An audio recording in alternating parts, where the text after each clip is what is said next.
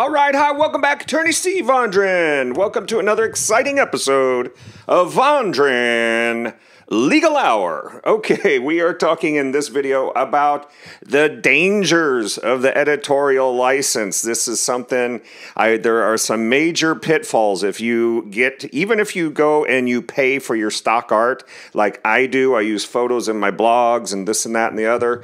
And if you're, even when you're paying a service, like say you're paying iStock Photo, that's one that I use, and Getty Images, so forth, Adobe's, you need to be careful because I just noticed this the other day. I was going through searching and I found a picture of a person and I was like, perfect, that's a perfect photo. And just before I went to click the purchase button, add it to my cart, I noticed it said editorial rights only. And I was like, wow, okay, I better check this out here. I don't know not quite sure what that means. But these end user licensing agreements, they contain terms that you need to follow. But this was really kind of tricky because I was like, if I push this button right now, I'm bound by the contract. I can only use the editorial content in certain manners. So I know it's a total pain, but you got to get in. This is why I call it finePrintLawyer.com. I call it Fine Print Lawyer. It's you got to read these agreements because photo hounds. Photo infringement is on the rise, in my opinion. It looks like more and more companies are trying to get money for this, that, and the other. They're trying to get money because you used a photo on your website. They're trying to get money because you're using, I had a case just the other day, this popped up, editorial content. Somebody said, well, your client can't use that. She's outside the boundaries under editorial license. And I was like, well, how's that? I don't understand. I don't agree. So, but these are the things that are going on. Failure to provide attribution. Say somebody is allowing their photos to be used for what we call Creative Commons, which allows you to use a photo as long as you give them attribution or you use it within one of the Creative Commons guidelines. If you don't know what Creative Commons are, I've got a great video, Attorney Steve, Creative Commons. Make sure you watch that because you got to know what's going on here, or you find yourself in a copyright infringement action. So a lot of people, they don't take this serious. They think it's maybe kind of a joke or, no one's ever going to find out. The world's too big and I get this all the time. Well, I'm just one tiny little person. Yeah, well, they don't care. One tiny little person has $5,000 to $10,000 or more to give them, and this is what's happening. So, Attorney Steve, I'm out here. I'm in the trenches. We do a lot of these different photo cases, software infringement. So I want you to be aware of this editorial content issue. You are taking some risks if you are going in blindly and you're not reading the end user license agreement, okay? So you have to read the agreements. Now, I'm going to go over Getty Images, okay? I pulled down off their website. This said current as of April 2019. This is another thing. The policies change. Okay, so when you would license a photo, print out the policy that you're working under because things could change. And what you don't want to do, 3 years down the road, 4 years, 5 years, somebody accuses you of using some content improperly and you say, well, I read the license agreement. Pull out your folder and you say, here it is. This is what it said. I read it before I used it. And that kind of stuff is going to help you if you ever get to court or somebody's trying to say you're a willful infringer and seek $30,000 to $150,000 under the copyright laws. You'll have your folder, you'll have the key provisions underlined, and you can make the argument that this is innocent. If this is infringement at all, this is innocent infringement. So you'll be able to make that argument, okay?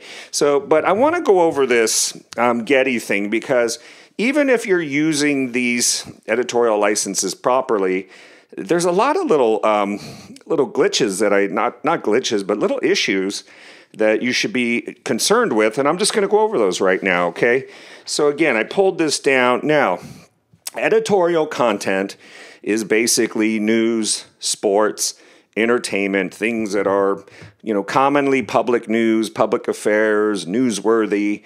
And so they have photos taken by some of the top photographers, but they want these photos used in certain ways, okay? So let's take a look at it. I'm in what's called the Images Content licensing agreement. I'll say it again, images content licensing agreement. And some things about the editorial. Number one, under Section 3A, none of the photos that you're going to get can be used in a defamatory manner. So, and you may not be aware of that. You may say, well, I bought the photo. I can do what I want with it. But if you're using the photo and you're using it to defame whoever's in the photo, you might have a problem. I mean, who would even think? But if you didn't read the license, you wouldn't know that. 3B, certain uses are not permitted. Actually, let me go to 3C first. It's okay to crop the photo if you're keeping the editorial integrity. So you may not be aware that you can't just go and transform it and do whatever you want with the photo. You have to keep the editorial integrity, whatever that means. Those are words that lawyers can fight about. But you have to keep the integrity, but you can crop the photo. Did you know that? So if you're not reading your licensing agreements, you wouldn't know this, okay? So you should, again, print it out whenever you're buying a license.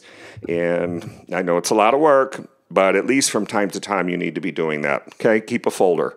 3B is in biscuit. No commercial use, no promotional use, no advertorial use, no endorsement use, no advertising or merchandise use, okay? So these editorial photos are not to be used in any of those manners: commercial, promotional, advertorial, endorsement, advertising or merchandise, okay? So if you're using it in any of those manners, in technicalities, you are at least breaching the contract, and somebody may argue that this is a copyright violation because you're violating the rights. Okay, and now that's a whole nother broadcast, another podcast. We're going to do conditions versus covenants and what's the difference. When is it a breach of contract and when is it a copyright case? But that's beyond the scope of this video. So that's 3B. So that's very important. Now, one other one that's incredibly important is according to Section 3B, you want to use the editorial content only for newsworthy and general public interest items, okay? What it talks about in this licensing agreement is these rights of publicity, in case you don't know what that is, every person has, in California anyway, where I practice law, a right to their name, image, and likeness, and to not have other people commercialize that. So what they're telling you, and you probably would never know this again unless you pulled up the license and read it, is that any images or buildings, identifiable people, identifiable products, identifiable logos, identifiable works of art, these things may have to be cleared separately. Now you may say to yourself, well, wait a second, I'm here on Getty Images, they're offering stuff for sale, I'm buying it, and you're telling me I still got to go clear rights on where there's people in the pictures? Yes, that's what they're telling you, okay? So if you don't do that, you may not only be violating and breaching their agreement, but you may be setting yourself up for a right of publicity lawsuit in states like California and New York, which I know have right of publicity statutes on the books. Why? Because these are entertainment capitals of the world.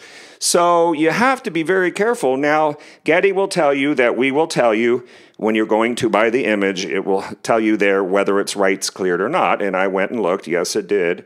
But, you know, again, the average person that's not really looking at this, or somebody who accidentally purchases one of these images, wouldn't know that, okay? So it's very important to bear in mind that these photos, especially if there's people, according to the licensing agreement, they need to be used for newsworthy, general public interest things, in what, under the California statute, what we refer to as public affairs, okay? If you're using it for that, those are potential exceptions to the right of publicity where things are being used for general public interest, public affairs, okay? So it's very important to at least understand that. Not too many people have any clue about that, okay? There's a Section 3E. This is if you're making what's quote-unquote sensitive uses of a photo, if your use content that features models or property in connection with a subject that would be unflattering or unduly controversial to a reasonable person, for example, sexually transmitted diseases, you must include 1, that the content is being used for illustrative purposes only, and 2, Any person depicted in the content is a model. For example, you could say, stock photo posed by model. No disclaimer is required for content marked editorial that is used in a non-misleading editorial manner. Okay? So again, little restrictions, guidelines, things you have to follow. Very, very important. Section 6 of the agreement, attribution. Do I need to include a photo credit? Who would think of this? You do not need to include a photo credit for commercial use, but if you're using content for editorial purposes, that's what we're talking about here, you must include a credit adjacent to the content, or if in the production credits, the credit should be in the following form or as otherwise stipulated in the caption information accompanying the content on the Getty Images website. Photographer's name, collection name via Getty Images. So did you know there was this attribution requirement? It's, again, if you're not following this, somebody says, hey, you're causing problems here, who knows? It's a breach of contract or something else, okay? So again, attribution, another little clause. Number 9A, indemnification. Did you know there was an indemnification clause in this agreement? What's that mean? That means if somebody says, hey, they were using my image, my publicity rights were not cleared, nobody cleared them, and they were using my image to sell a product or raise money or to promote a company or its goods or services or using on a book or magazine cover, I didn't get paid. Now you have a right of publicity problem, so naturally they may say, well, let's go sue Getty. Let's go sue this, our guy who's downloading the photos. Let's go sue them both. You're indemnifying Getty. It says it right here. You agree to indemnify and hold harmless Getty Images and its parent, subsidiaries, affiliates, and content suppliers, and each of their respective officers, directors, and employees from all damages, liabilities, and expenses, including reasonable outside legal fees. Did you know all this? Okay, so there's an indemnification clause in there. You can go in there and read it. Okay, so that's section 9A. 10B as in basketball. Did you know there was an audit provision in here?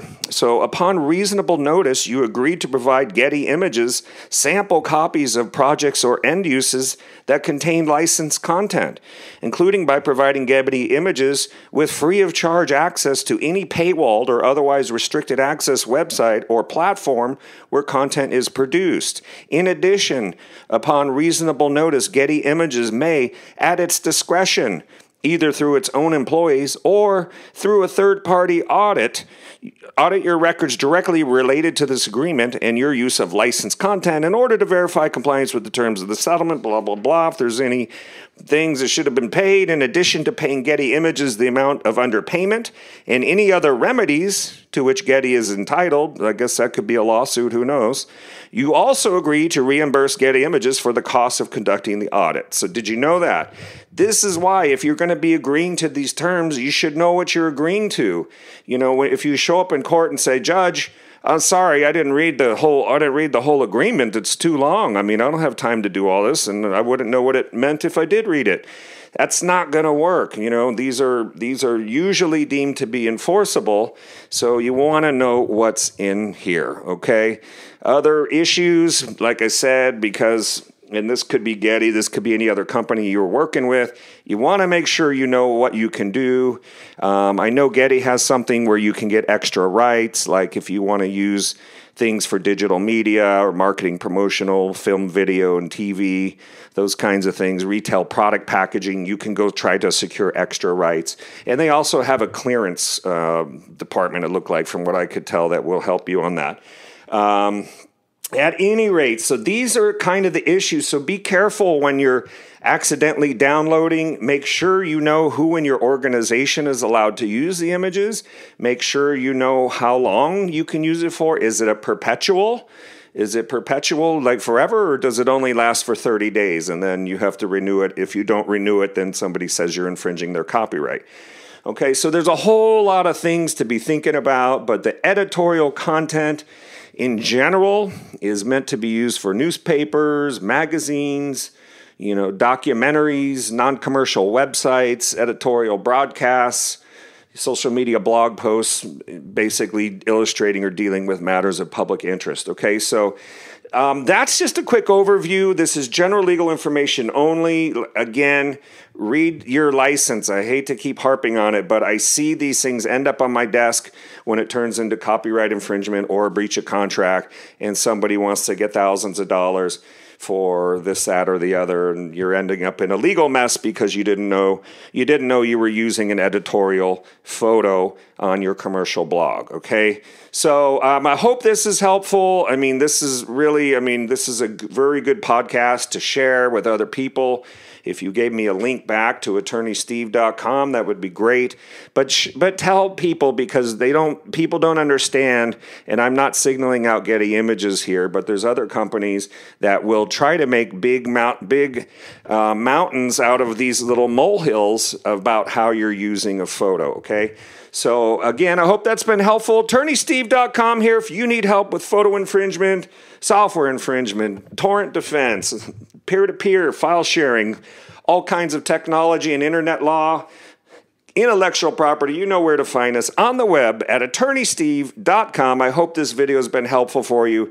We're here in the trenches just trying to help everybody know what's going on in this new world where you're bound by your licenses and click wrap and everything else that's going on. Okay, I gotta run. Have a great evening. We will have a lot more podcasts and videos coming up for you this month. It's going to be a real great month, so make sure you're bookmarking us, and in particular, check out our website with our video channel. We are getting close to 15,000 subscribers now. Moving up fast. People are enjoying our videos, so we really appreciate it. But you can find those at AttorneySteveVideos.com. That's AttorneySteveVideos.com. Have a great evening.